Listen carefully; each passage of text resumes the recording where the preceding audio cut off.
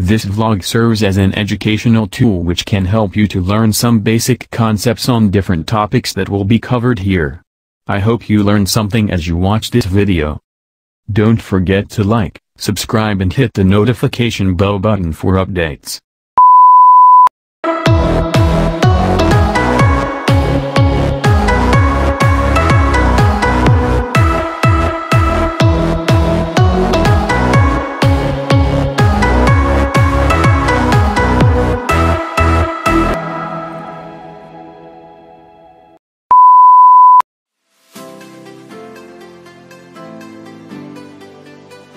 Before we dive into our discussion, here are the objectives of the lesson. Number 1. Know and define what a computer is. Number 2. Analyze and discuss the 4 basic operations of a computer system. Number 3. Differentiate the components of a computer system from each other. And lastly, number 4. Enumerate the capabilities and limitations of a computer. Computer. It helps us in our daily lives. Our lives became easier because of it. And it is a game changer in our history. But what really is a computer? It came from the word, compute, which means to calculate. According to Tutorials Point, 2019, it is an electronic device that accepts data from the user, processes it, produces results, displays them to the user and stores the results for future usage. Computers are not only limited to PCs, personal computer, desktops and laptops.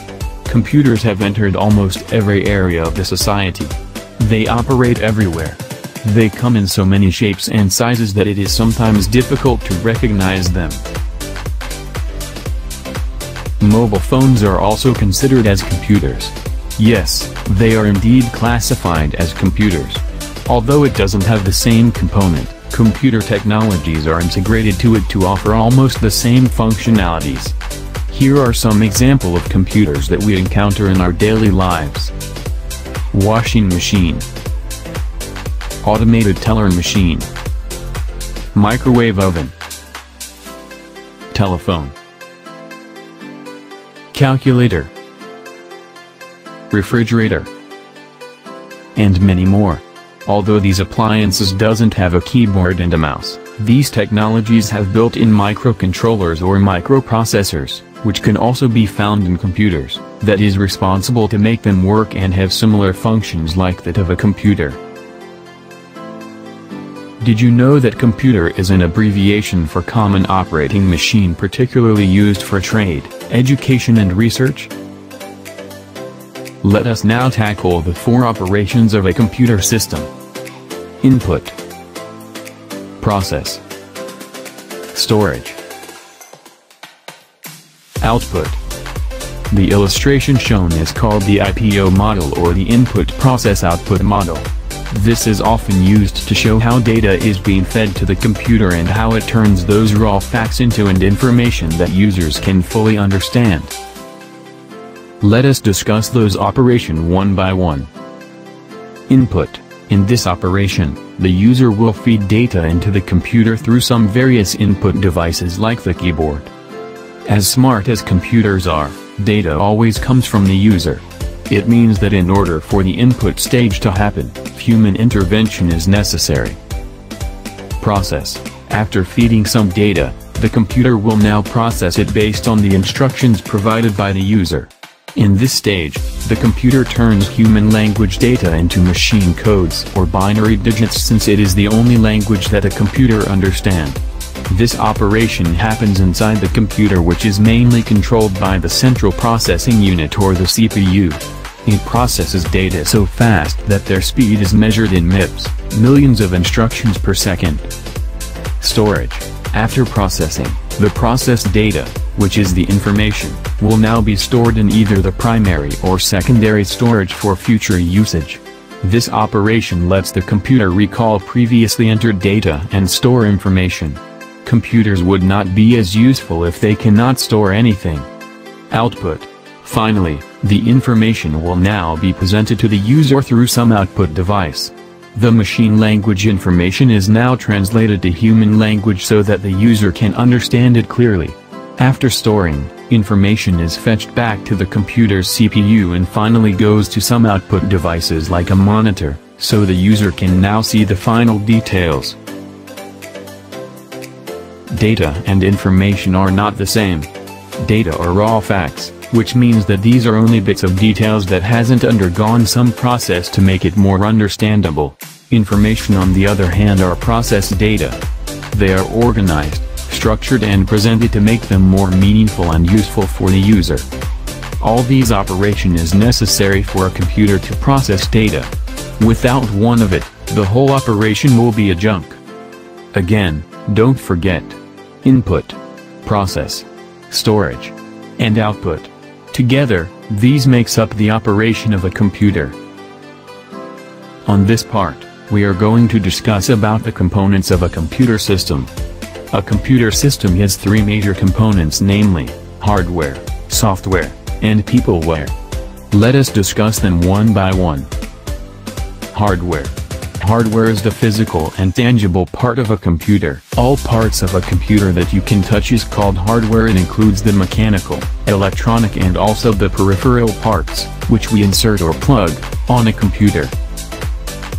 The hardware components of a computer system has four main parts.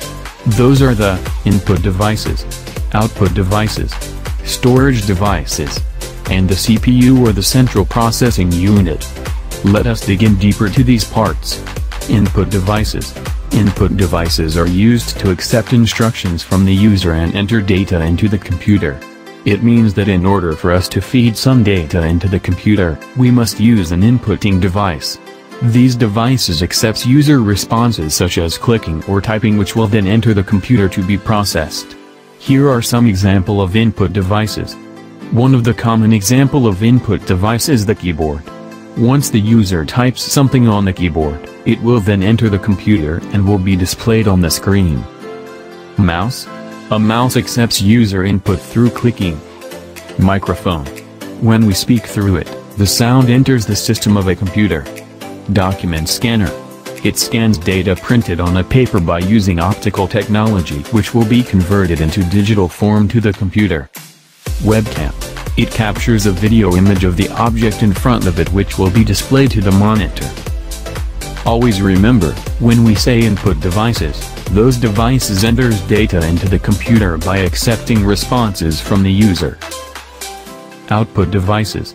Output devices are used to display the output or result to the user. These hardware components visually conveys text, graphics and video information to the user. Here are some example of output device. Monitor. A monitor is used to display multimedia such as text, graphics and videos to the user. It is the common output device that we encounter in our daily life. Printer. It produces a hard copy of the document we stored in a computer. Speaker. Speakers produces audio output that can be heard by the user. Projector.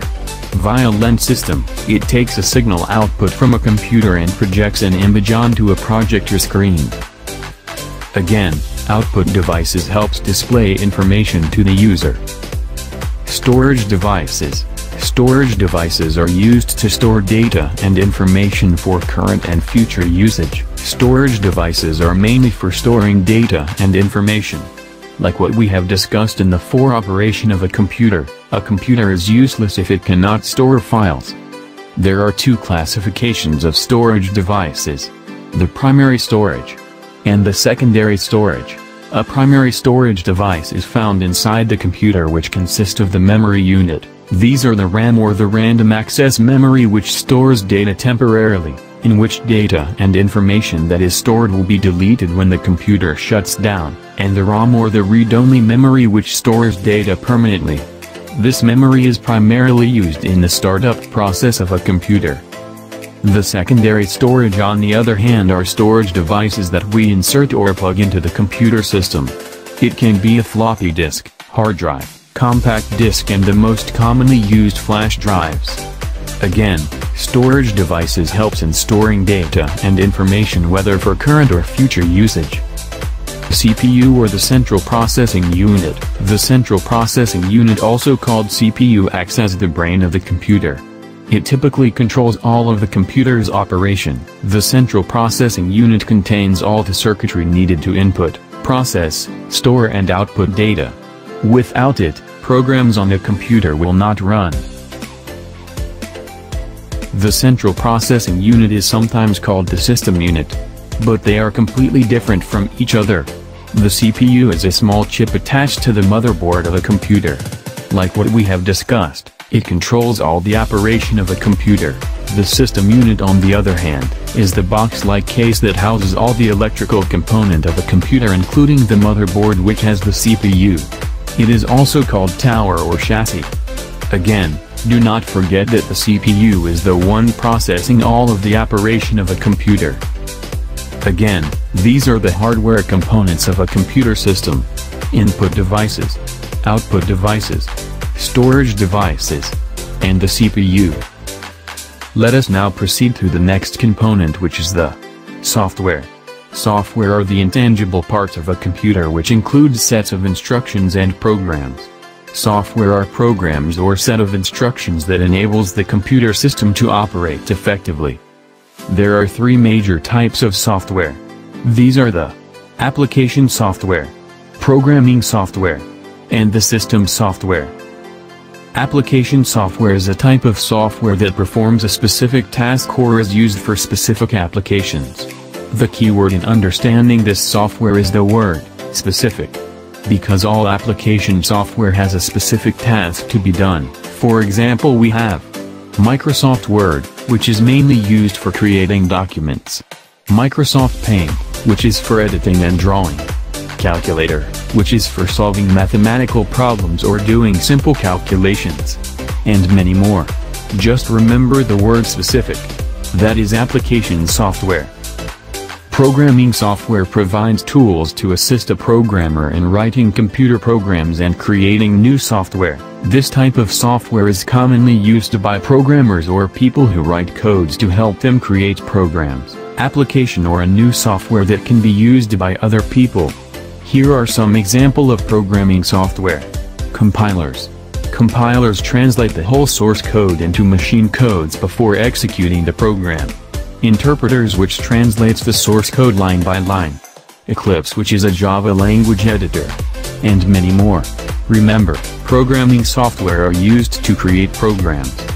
System software includes the operating system, or what we call the OS, and other computer utilities that enables the computer to function and operate effectively. System software helps in the interaction of the user, hardware and software, intermediating with them so that the computer will function smoothly. One of the most common example of this software is the operating system, which we can see when we start up a computer. Windows OS or Mac OS can be an example for this. Without it, computers will not run or start up. Always put in mind that system software helps to make any computer operation run smoothly as possible.